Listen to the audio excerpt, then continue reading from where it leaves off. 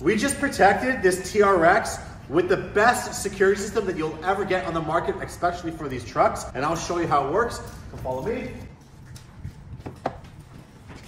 So once we're in the truck, let's go ahead, foot on the foot brake, push start button.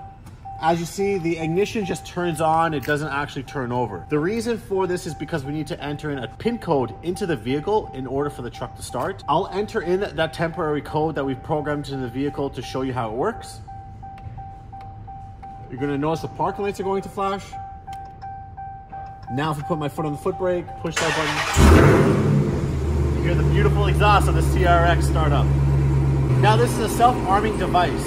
So if we take the truck off, and then we go to try to restart it, it will not start. We need to enter in our PIN code in order for the vehicle to start.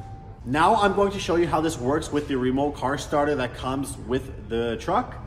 Lock the doors, press the remote starter button twice.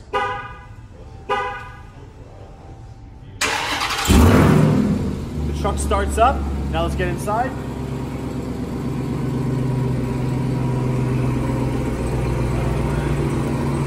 Foot on the brake. Now we're going to move out of park. I'm pressing the lever. Foot's on the brake. It's not moving. The gear shifter is locked. The reason why it's locked is because we need to enter in our code in order for it to release the shifter so we can move out of park.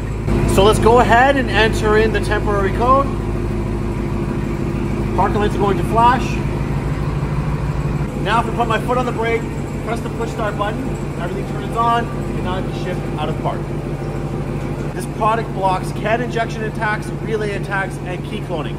If you like one of these installed into your vehicle, please fill out the contact form on our website. We'll be more than happy to help you out. If you found this video informative, please hit the subscribe button. Thanks for watching.